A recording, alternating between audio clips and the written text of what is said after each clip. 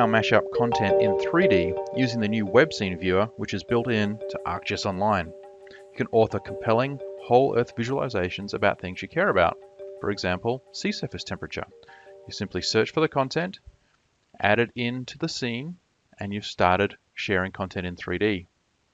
You can then make adjustments to the scene, change out the base map, search for other content you want to include, perhaps typhoon data, then continue to make changes to the scene so it better tells your story.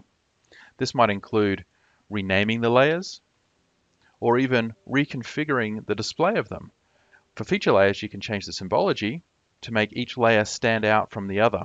Perhaps a color for typhoons earlier in the year and a different color for typhoons later in the year. Once you've got your scene looking how you like, you can save it and then share that out to others just like any other item on ArcGIS Online. Thank you.